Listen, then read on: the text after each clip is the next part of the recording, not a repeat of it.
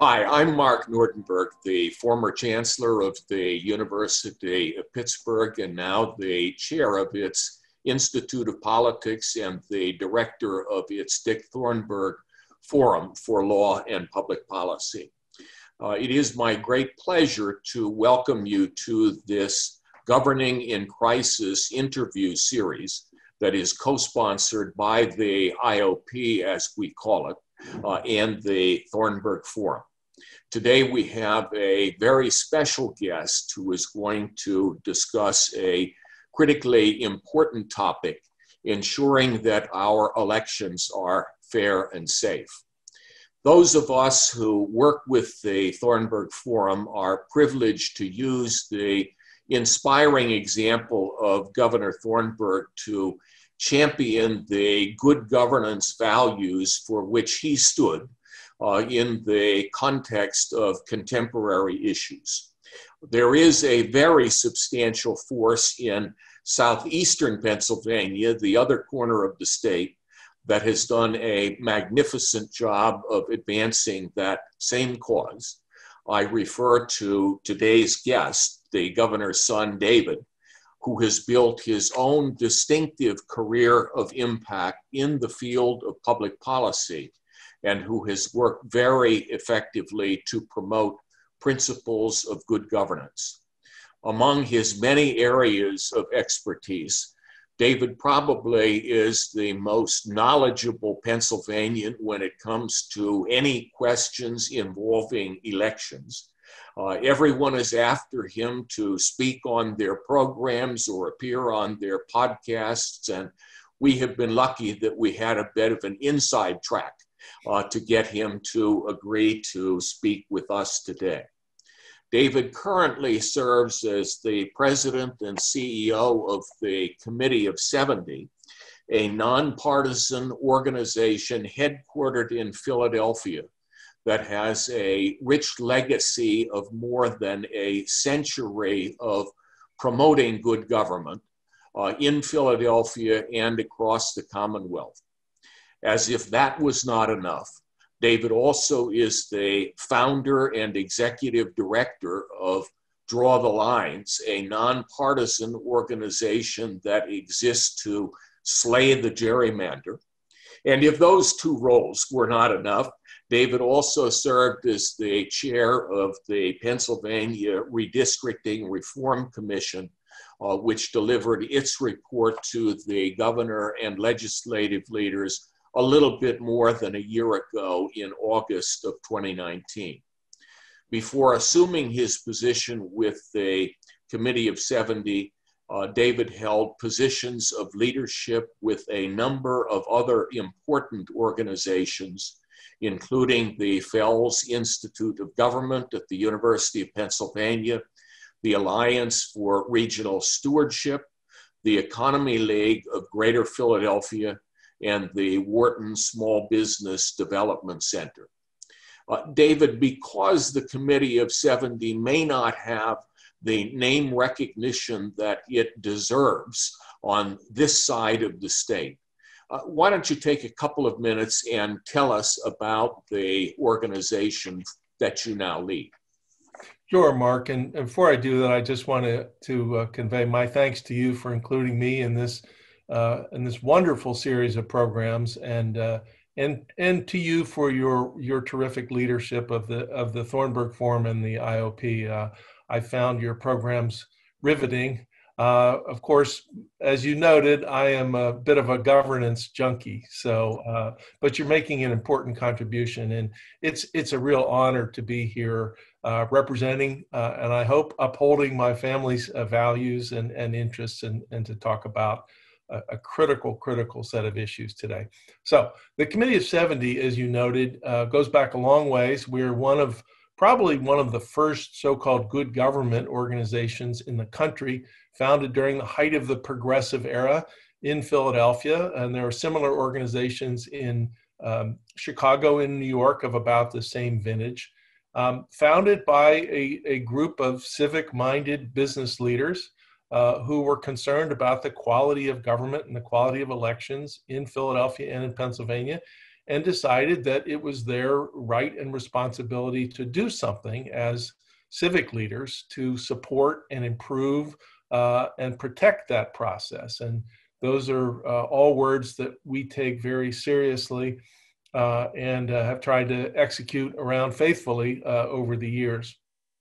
And it means different things at different times. We've been very involved in promoting campaign finance reform in Philadelphia.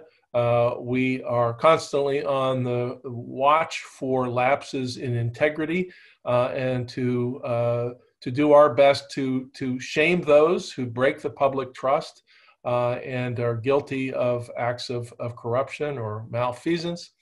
But there's always been a strong current running through our work that's predicated on the notion that local democracy works best when more people get involved and more people are better informed about the process and their rights and responsibilities of citizens. So all of that, I'm sure as we play out this conversation, will become evident, if it isn't already. All of that comes to a real head in this election season, and lots of things, important things to talk about.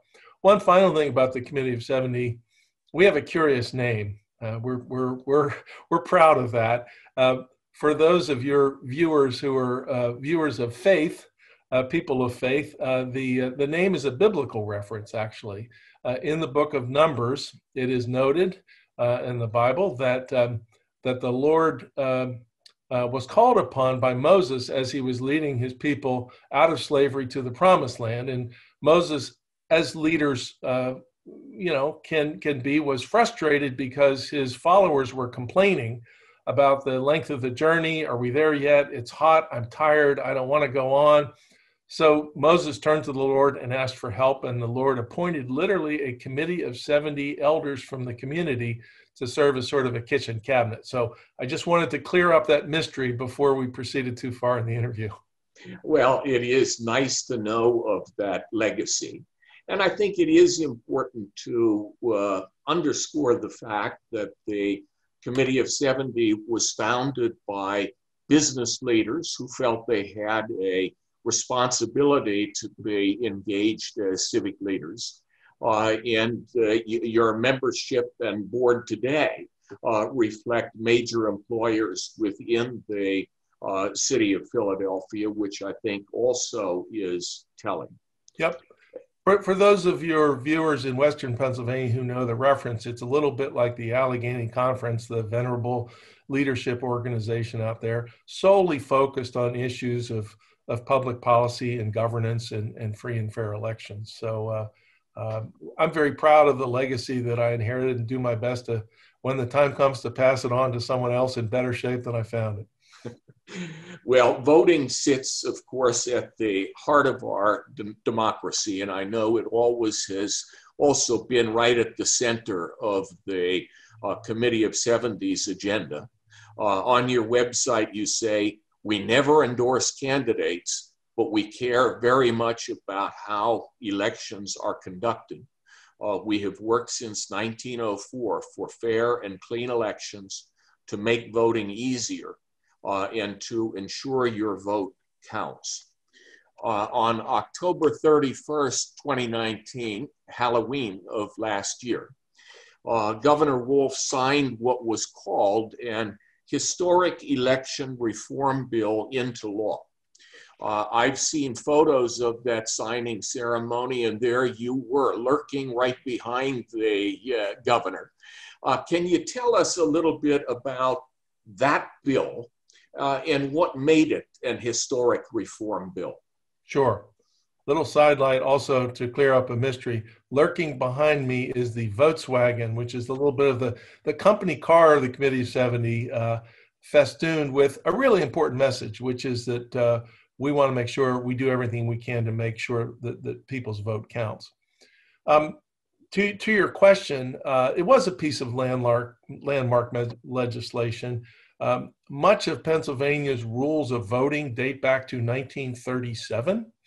So, and I say to people with a little bit of tongue in cheek, fortunately, the world hasn't changed much since 1937, but it was in dramatic need of overhaul. And I credit the governor and the General Assembly in stepping forward with a negotiated set of proposals to really advance things forward.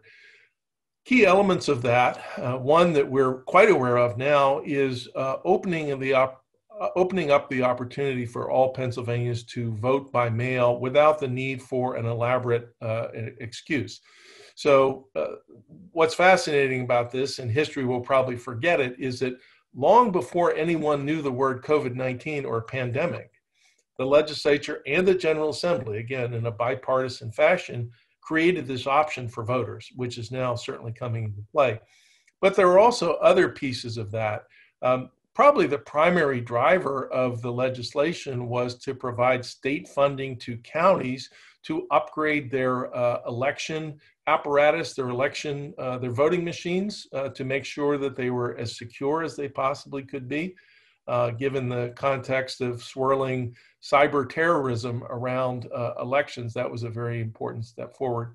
And then there are other pieces that were all part of the package. A notable one is that it ended the ability of voters to vote so-called straight ticket, meaning in the old days and on the old machines, you could pull the big lever and vote for all Republicans, all Democrats with one toggle of the switch.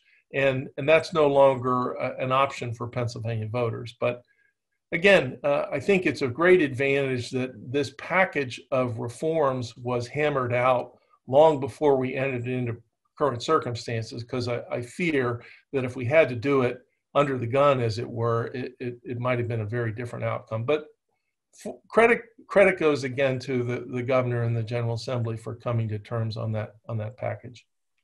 What was the policy foundation for the decision in that bill to eliminate the voters' ability to vote the straight ticket just by pulling one lever?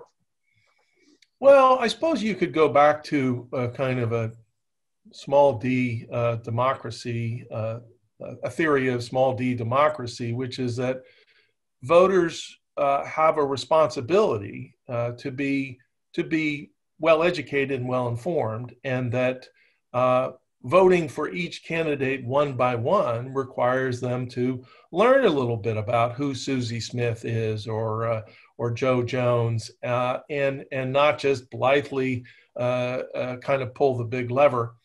I think it also represents a kind of a milestone in how people's and voters' opinions of parties are changing. I think there's a lot of unhappiness with, let's just say, the vitriol that we often see coming out of the political parties. And this was a concession to that. So it was both saying, you have a responsibility to learn about individual candidates, but also we're hearing from you that you're unhappy with being, kind of shoehorned into this easy way of supporting the political party. So, and it's an unusual, we don't always understand in Pennsylvania how unusual and sometimes arcane our way of doing things is. But this is, most states and municipalities long ago abandoned that mechanism. So in other words, it was about time. And you still can vote, all Democrats or all Republicans. You've just got to cast those votes one by one. Sure, you have to take 10 seconds rather than 1 second. Well, it is interesting when you mentioned the funding that was available under that bill to support the efforts of counties to upgrade their voting equipment. Because you and I were a part of a blue ribbon commission on election security that was put together by Dave Hickton and the Pitt Cyber Institute. And our big concern then was the hacking of the pieces of in-person voting equipment in ways that might throw an election into turmoil.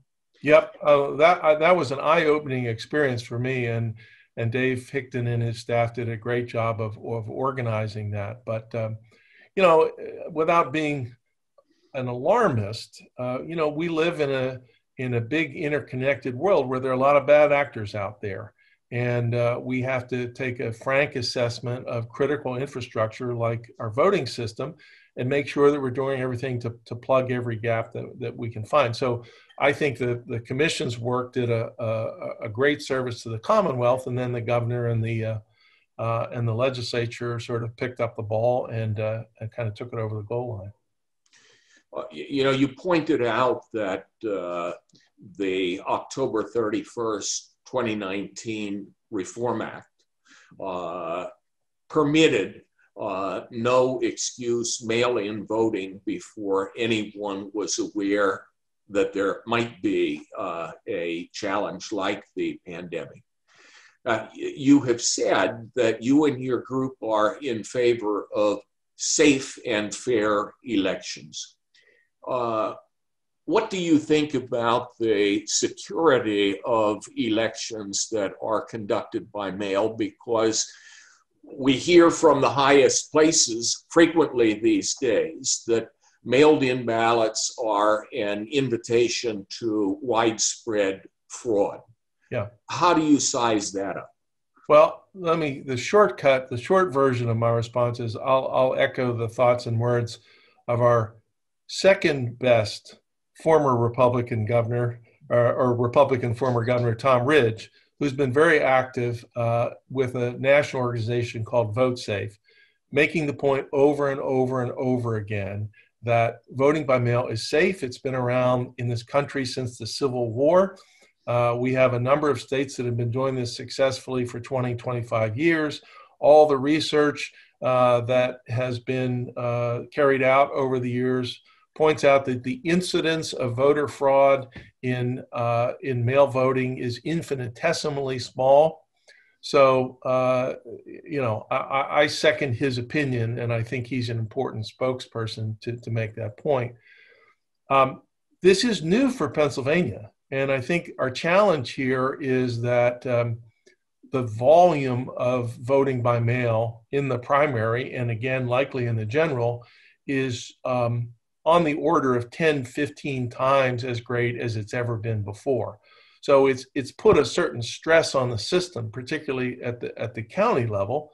And we have to recognize that. We have to walk into this process with the highest expectations, but also recognize that the stress this is putting on human beings, the men and women who work in county offices, the men and women who work at the polls. And I guess I would also, along those lines, remind people that those men and women, the folks that live down the street from us, the folks we worship with, the folks we see when we're walking their dogs, those are the folks that run elections. And my experience with them is they are terrific public servants. These are not partisan operatives. They're not sitting behind the table at the election all day from 7 a.m. till 9 p.m. with some nefarious partisan insight. They just want to do the right job and a good job for their community and their neighbors and the democratic system. So if people start fanning the flames about fraud and spewing misinformation, just think about who's actually in charge of running those elections and ask yourself, really, are those the people who are trying to spin this out of control for some partisan gain? And I think the answer to that is clearly not. So apologies for the long answer, but this is a really important issue as we approach this November election. And in fact, beyond the people who actually manage the voting process, and I agree with you, at each of the 3 polling places I have had as my voting location here in Pittsburgh, I've come to be friends with the judges of election. And if I'm not there at 7 o'clock in the morning, they start to get worried. But the other thing we've got going for us now, I believe, is that there is tracing technology that didn't exist in the past that permits the Board of Elections to trace where ballots go and how they're returned. Am I right about that? No, you're absolutely right, and that's an important part to make. So we've got technology working for us that we didn't have, just even 10 years ago. I know in Allegheny County, in the primary election, there were some news reports about voters receiving multiple mail ballots at the same address, and that creating some concern that, if you got 3 mail ballots, you could mail them all in and they'd all count. Here's the catch to your point. Every voter has a unique identifier that's attached to that mail ballot. So you as an individual voter only get to count once. So that's important. However many ballots you get, you could turn them all back in, but only one will count. Only the first one counts. The second thing is the Department of State in the Commonwealth has a pretty good and simple way of allowing people to track the progress of their ballot. If you give them your email address, you can go on at any point. You could do it right now and check the status of your mail ballot. You can see when it was sent to you, when it was received, and when it got sort of the thumbs up that said, this was formally counted. So there are safeguards around some of the maybe wilder misinformation that's thrown out there. We did have something of a practice run with the primary, and it is a primary that left images in some of our minds that were at least embarrassing and perhaps unforgivable. Wisconsin, a state to which I have ties, certainly fits into that category, where there were people who wanted to vote standing out in the rain with masks on their faces, trying to maintain social distance. To me, at least, it was a picture of exactly what we don't want our democracy to be.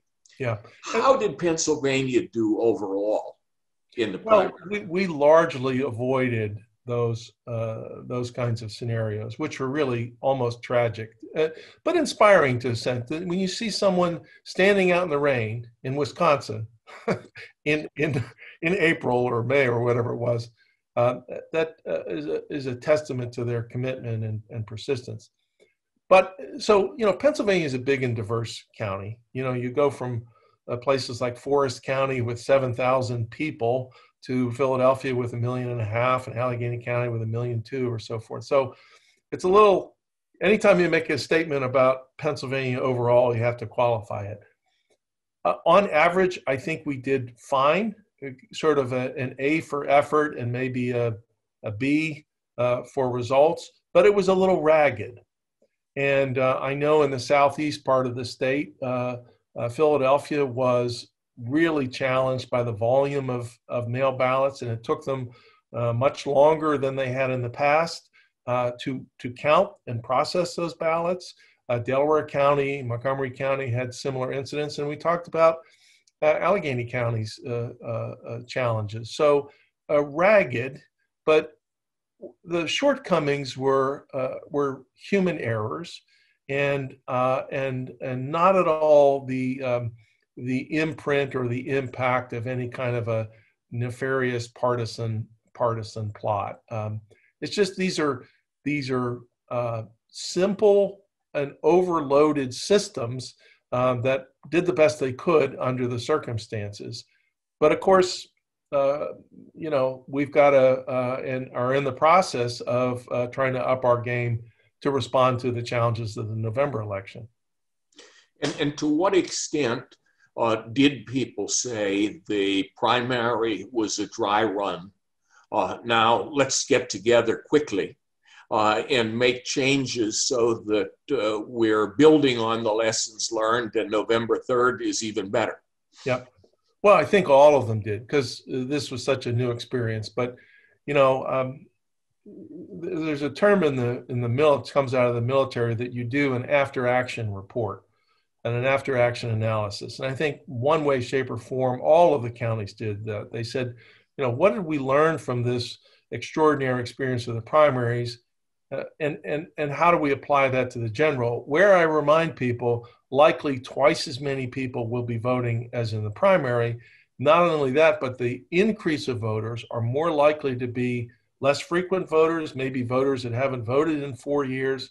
So there's a whole, the imperative to educate and inform and prepare voters and to prepare our systems is really daunting. But all I know is, again, the men and women who work in accounting offices are dedicated public servants, and some of them are even now working 24/7 to get ready for the deluge of November 3rd. Well, on August 19th, you wrote a letter on behalf of the Committee of 70, urging the General Assembly to come back into session and to address some additional changes or reforms that you thought would improve the experience on November the 3rd. What were those things that you thought should be added? Sure. One is the counties needed more time and will need more time to process their results. The law as it now exists says the counties can't begin processing their mail ballots until 7 a.m. of election day. Well, if you're in Philadelphia and you have 400,000 applications to process, and somebody expects you to get them all processed between 7 a.m. and 8 p.m. that evening, that's just not going to happen. So a key ask, I think a key imperative is that we give counties more room to process and more time to process those applications. There's another piece of this, which is that counties have a critical shortage of people working at the polls. And Pennsylvania has a very restrictive rules about how counties can accept volunteers to staff those polls.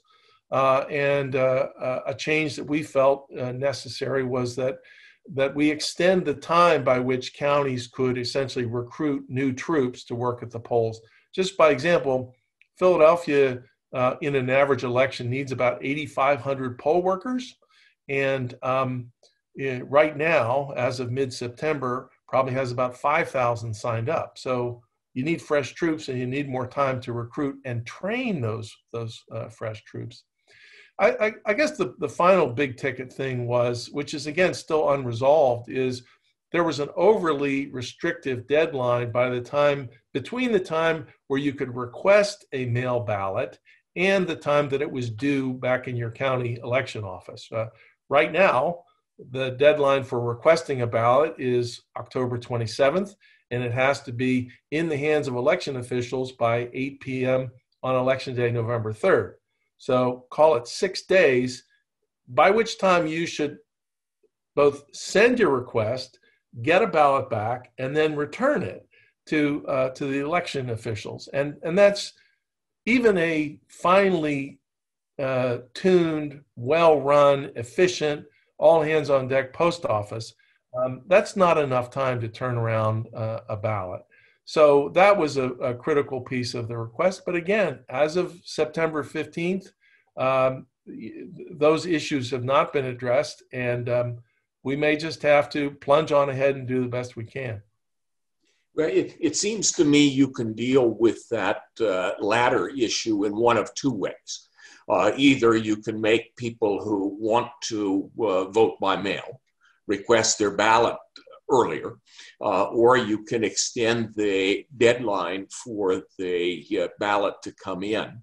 Yep. What I don't understand is, what is the objection to pre-counting the mail-in ballots, which your second favorite former two-term Pennsylvania governor wrote in favor of in the last few days, or your proposal was even more modest than that, pre-canvassing the ballots so you got them ready to count. How can anybody be opposed to that? Well, and by the way, I should explain, pre-canvassing, it's a fancy word. It's kind of an odd word. It literally means opening the envelope, opening the outer envelope, right? it's like an administrative task. I think there was an inordinate fear that somehow results would start to leak out from various counties that might influence the election. And I don't think that's a credible scenario. But let's just acknowledge we're in a white hot presidential race. Also, legislative races and statewide races. Politics is a fierce contact sport, and you get within 6 weeks of the election and everybody's looking for every conceivable angle they can find. But I think it's we're firm believers, and I suspect I get no argument with you, that all of this is about the integrity and the efficiency and effectiveness of the process. It's not about the outcome. And people have to have confidence in the process. And we got to get it right. And we got to provide the resources and the leadership and the management to get it right. But those words, noble as they are, sometimes fall on deaf ears when you put them into the mix master of the political process. Well, and you have expressed the worry that November 3rd may turn into a somewhat messy process day. So what words of advice would you have to individual citizens who want to avoid the mess and make certain that their vote does count? Sure. Well, one is another solution to the timing problem that we mentioned earlier around mail ballots. And here's an easy way to deal with that. Do it early. I say to people, there are three critical numbers in this election season: 19, 27, and 3. October 19th is the last day to register. You can register online, so that was pretty straightforward. October 27th, as I noted, is the last day to request a mail ballot. But the real answer to that is today. Request a ballot today, because you'll get it as soon as it's ready, and then you'll have plenty of time for the post office to bring it back or what have you. And then, of course, November 3rd is the election. So I encourage people to think of this election process as it's as if, if you were applying for a job that you really wanted, you'd take your time, you'd learn about the job, you'd make sure there were no typos on your resume, you'd make sure you handed it to the hiring officer that you wanted to reach. And it's that kind of spirit I think people have to bring to this election process. Reminding ourselves that, we often get caught up with the rights that we have as American citizens, which are sacrosanct and hugely important, but there's a responsibility too. And part of that responsibility it comes into play in this election season, where you have to make sure that you and those you care about, those people in your network, are prepared and act early to make sure that your vote counts. How worried do you think people need to be about the slowdowns in the U.S. Postal Service? Yeah. We did have a former Postmaster General of the U.S. In an earlier segment of this series, and he had no doubts about the ability of the Postal Service to deliver, and he might have been you talking about security, that there simply is no evidence of fraud in the history of past elections that would suggest that's a big concern. But that was before everything started to slow down. How do you size that up? Yeah. Well, I would, take whatever estimate you might have had before about how long it takes a letter to get where it needs to go, and maybe just for peace of mind, double it. And that's the estimate that you should use in giving the post office enough time to deliver your ballot. I don't have doubt about their capabilities. They certainly deliver our holiday gifts and our birthday cards reliably and on time. But look, if you're anxious, just increase your margin of safety and get it in the mail sooner. And by the way, I should point out, as of now, most counties provide other options for depositing your ballot. Drop boxes, which I know existed in about 20 or 25 counties in Pennsylvania, meaning a secured, monitored location where you can go and literally bypass the post office and deliver it in a box that's collected by election officials. And then we also have this curious notion of in-person voting by mail, which means that you could go to your county office standing there and you request a ballot. They give you a mail ballot. They give it to you. You fill it out and you turn it back into them, again, while you're standing there. So it is early voting. It just happens to involve a mail ballot. So I just say those are likely the choices that most Pennsylvanians will have heading into the November election. So the other answer about if you're overly anxious about the post office, there's some safety valves that you can take advantage of. Does the legitimacy of the use of ballot boxes, drop-off boxes, continue to be the subject of litigation in the state? Well, yeah, and I could take up the next hour trying to detail all of the swirling litigation that's out there. I just say about drop boxes is they're a well-established practice in those states that have been voting by mail for a long time. The state of Colorado has close to 400 drop boxes around the state that people find very popular. In Colorado and in most states that vote primarily by mail or with a mail ballot, over half the people use a drop box location instead of the post office. So this is not revolutionary. This is not unprecedented. There are well-established security protocols around that. It will require each county to follow those protocols. But I just want to give folks confidence that this is not some cockamamie scheme that exists only in the Commonwealth of Pennsylvania that we're going to kind of freelance and do the best. It's got a well-established track record in other states. Well, let's shift gears a little bit in the time we've got left and talk about redistricting. I know that this is an issue that is near and dear to your heart and ties into ensuring that the impact of one vote is about equal to the impact of another vote. Can you talk a bit about that? Sure.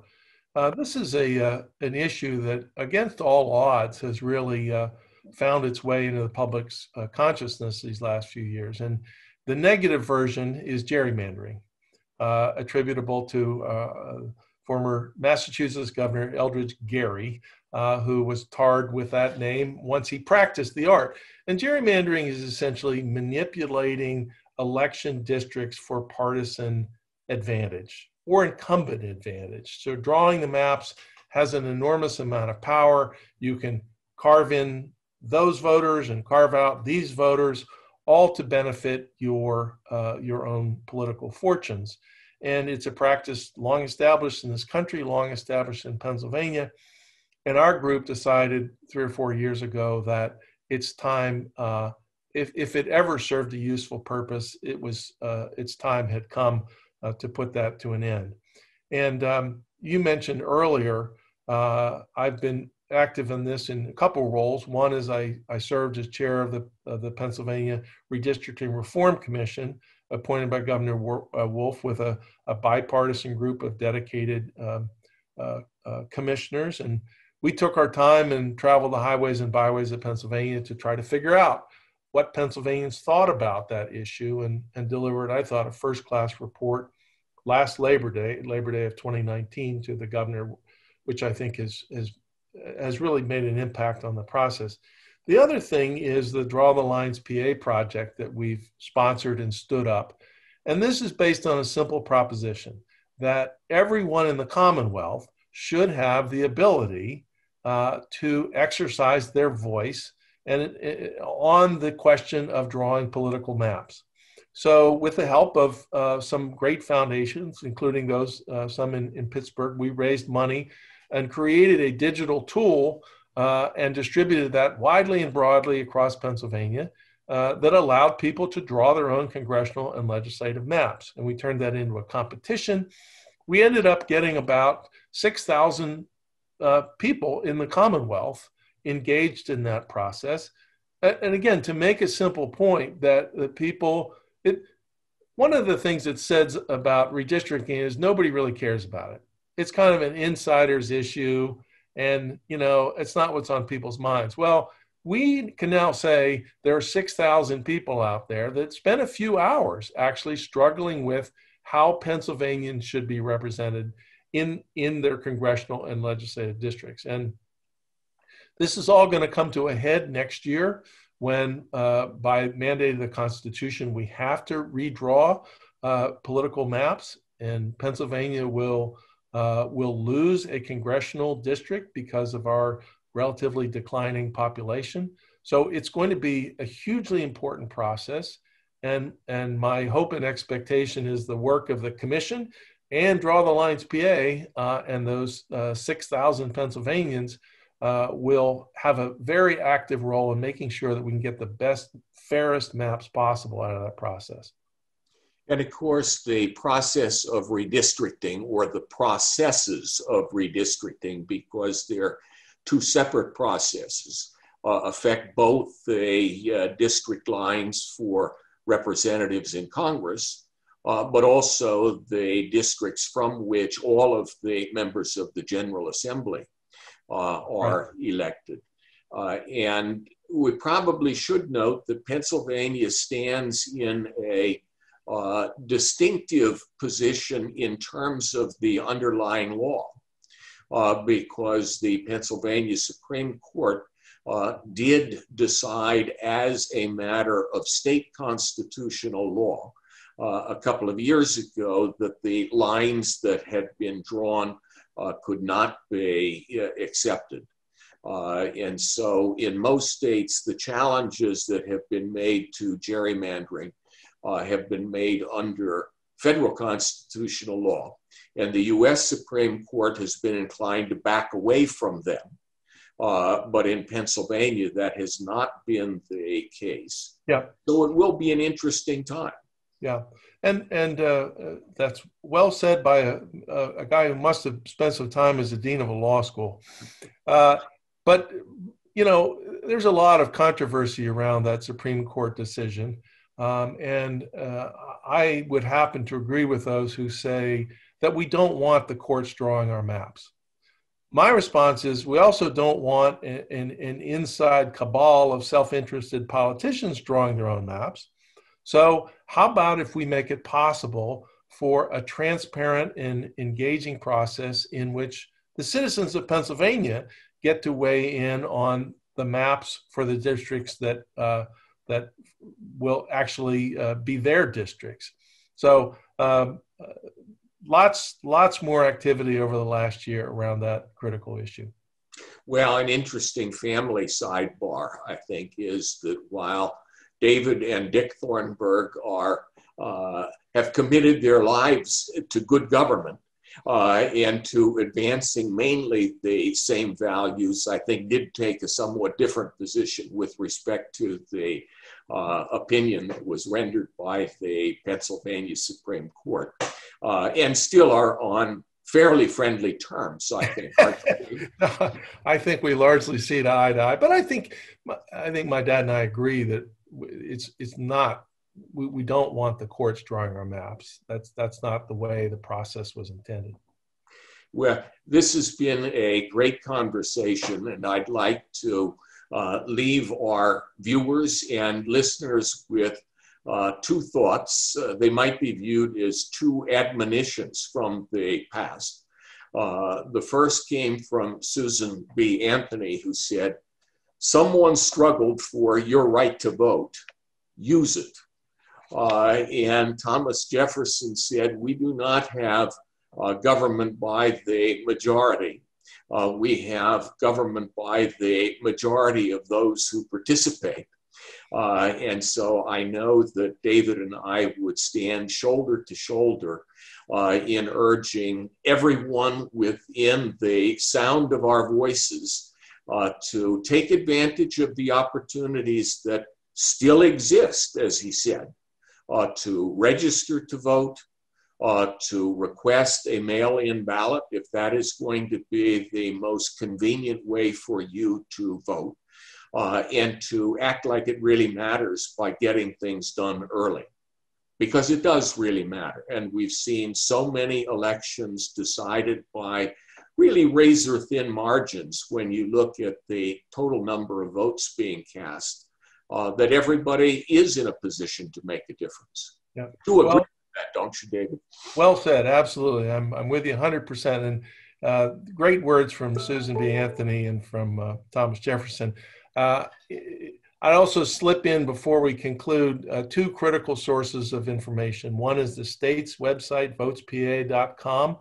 And the other is the Committee of 70 website, which is theword70.org. So either one is a great source of what voters need to know in order to vote safely and securely, and to make sure their vote counts this year. So thank you again for this, the privilege of being with you and for your leadership. And let's just do what we need to do between now and November 3rd, and then we'll let the chips fall where they may.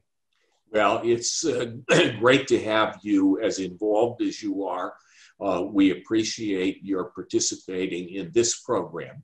I should also say that our next program, which will be released next week, features a friend of David's, Chuck Rosenberg, who built really an extraordinary record in federal law enforcement, and who, in my judgment, is one of the most thoughtful legal analysts in the country.